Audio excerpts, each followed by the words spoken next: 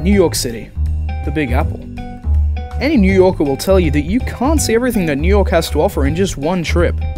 But that's just one of the great things about the place. So don't try to focus on all of it, just take in these 3 big things that you should do in New York City.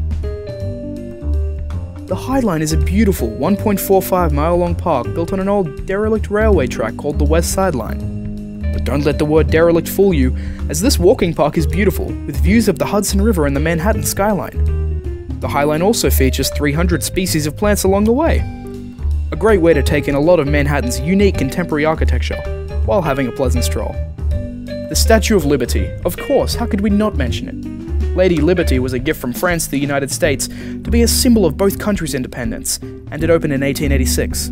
The statue is of Libertas, the Roman goddess of liberty, standing tall and free with a broken chain at her feet.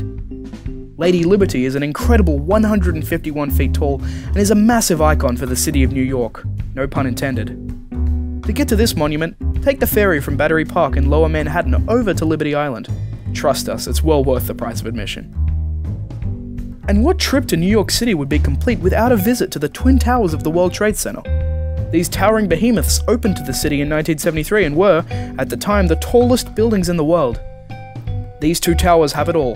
The 50,000 square foot Windows on the World restaurant with beautiful views of the skyline of Manhattan in the North Tower, the top of the world observation deck 1,310 feet above the streets on the top of the South Tower, where, on a clear day, you can see 50 miles out.